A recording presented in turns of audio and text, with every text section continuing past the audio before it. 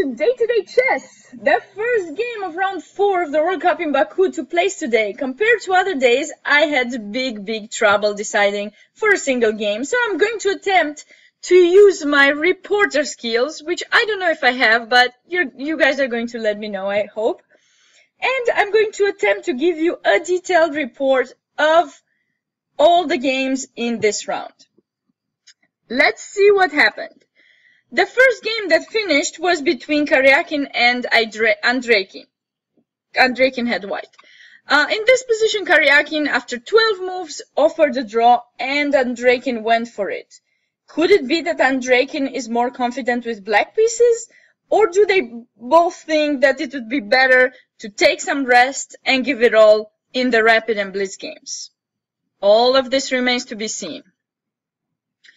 Another game that took place and was quite dry was between Giri and Wojtaszek.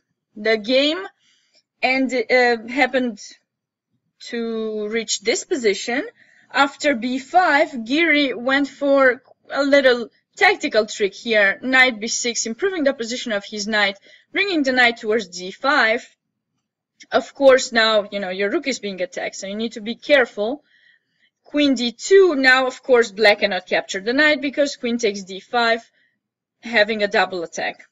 So in this position, Wojtaszek just developed another piece, and Giri attempted to make this trade to start putting pressure on d6 by playing rook d1 and tried to use the weakness of the d6 pawn.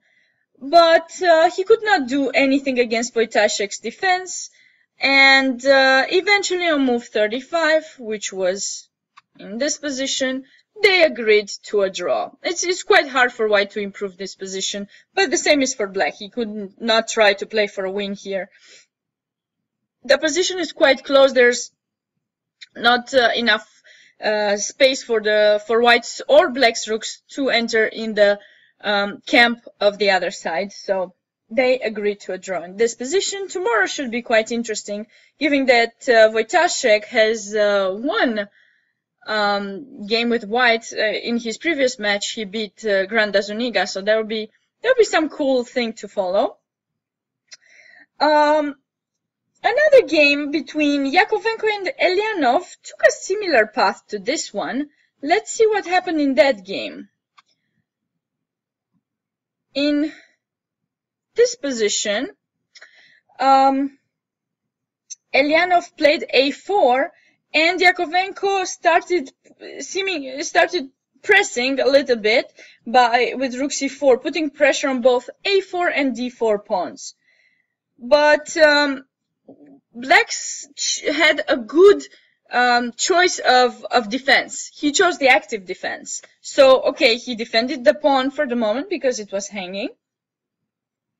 But now he came rook a5, rook b5. He activated his rook. He didn't stay and waited for white to play rook b4 and then rook c4. He brought his rook himself. And of course, the rook in a5 is also attacking c5. So he's forcing somehow white to maintain his rooks on the c file. And white tried to get some to create some weaknesses on the other side of the board, but he was not very successful with that. Black just activated his rook. Now the bishops are coming. Some trades, and although black gave away a pawn, as you can see in this position, he gave it to have his bishops active. Remember, when you have a bishop pair, it is very important to keep your bishops active and open up the position so that they can start doing something. And okay, eventually the game, the pieces started getting traded off. And here in this position, after rook takes f5, which was actually move 41, both the players agreed to a draw. The next game that I'm going to talk about is between Maxime Vachier-Lagrave and Wesley So. It seemed that in this position, white had a little edge because he has the bishop pair, but his problem is that black doesn't really have weaknesses in his position. So although h5 doesn't seem a natural move because black is putting another pawn on the white square, the same square of his bishop, but h4 is also ensuring his knight in f5, making sure no g4 is going to happen. And so Vachier-Lagrave has to start creating some weaknesses. So he attempted to do that with queen a4, a6, queen d7, activating his rook, but now Wesley So just played queen e7, asking a queen trade, and following the queen trade, if you are not trading the queens in this position and go back, maybe I will start pushing the pawns, although, you know, I can just stay quiet. There's no way of improvement really for white in this position. So once the queens got traded off the board, Maxime Vachier-Lagrave attempted some attacks on the black's d6 pawn, but without very much success. And Wesley So made sure he traded off as many pawns as possible, and eventually the game ended in this position. Once they reached move 40, they agreed for a draw. Actually, king e4 was probably not played. It's probably when they decided to put the kings in the opposition, maybe they got put wrong, or maybe king d4 was played. But anyways, they agreed on a draw here. The next game that I want to talk to you about is the game between Mamedyarov and Caruana. Mamedyarov surprised everyone, and many said he's the man of the day after defeating world number 5 player Fabiano Caruana with a beautiful attacking game. Although there seemed to be some unorthodox opening here with bishop g5, Caruana's reaction was drastic, and it seemed that he tried to punish Mamedyarov here. He played knight e4, bishop f4, c5. Okay, so far maybe it's still alright, trying to play some kind of Benoni system. Now queen a5 check, and now f5 too. I mean, I personally haven't seen this this kind of pawn structure. You see it sometimes, but not in this way. And what happened from this position after f3? White just started improving the position of his pieces. All he did was getting the space, e4, okay, and now just development. That is it. That is it. And Fabiano Caruana didn't seem to have a clear plan. His pieces just, after bishop e2, knight h5, bishop g5.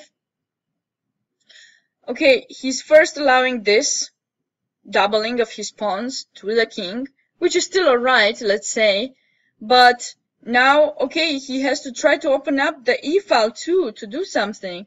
But here, just simply, you know, the position got to this position, and in this position, as you can see, all white's pieces are really ready for the attack, whereas black's pieces, most of them are on the other side of the board, not doing very much. Fabiano Caruana might have been under some big pressure to try to win this game maybe, and he simply didn't do much. Whereas Mamedyarov just simply, as you can see, with every single move, just improvement. I'm going to just go over this game so that you can see every single move. g3, what's the idea? Well, we just want to bring the knight into play. Knight takes g3, knight h5, every move. Knight takes g7, of course, now he's just winning this h6 pawn. So, of course, he just eliminated the defender. Bishop takes h6, knight g5 check, rook to g1, knight to f7. Every single move is just, and okay, the final position was this one, where the mate to h8 is unstoppable. And you, of course, you cannot capture my queen, unfortunately. So definitely deserves some beauty prize for this game. It's very nicely played by Mamedyarov. Okay, so passing on to the next game, the game between Nakamura and Adams. That game, in my opinion, was supposed to be a draw. It was quite an unexpected result. In this position, it seems that this position seems it's quite equal, and Adams played this king f7 that I believe it's a big mistake. He should have kept his rooks active. There's no time to bring the king. There's still rooks on the board, and you have to be quite careful. When there's still rooks on the board, there still can be some mating patterns or lots of checks that lead to material loss. So there's really no need for the king to come towards the center right now. Rook to b3 had to be played here.